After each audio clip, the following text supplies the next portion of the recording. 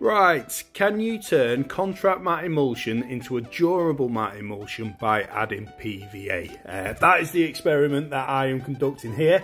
The contract matte in question is from the paint shed. They actually gave it me free, but I had to travel from Liverpool to Scotland to get it, so it took me about 3.5 hours each way, but well worth it for a quick freebie.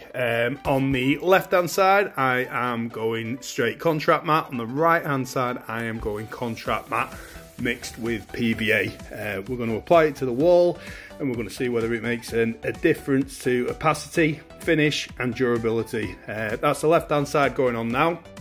Now a lot of people will probably scoff at me for trying something like this, but I was on holiday recently and as I sat by the pool I was reading through a load of obscure technical data sheets for various different types of paint, and I actually found one that uses PVA as its polymer binder, so this isn't as crazy as you might think.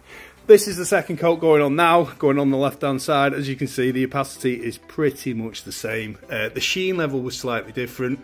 The contract matte, just contract matte. Oh look, I'm trying it here. So this is the contract matte on this side. You can see that you're wiping it off with a wet cloth, which is normal for a contract matte.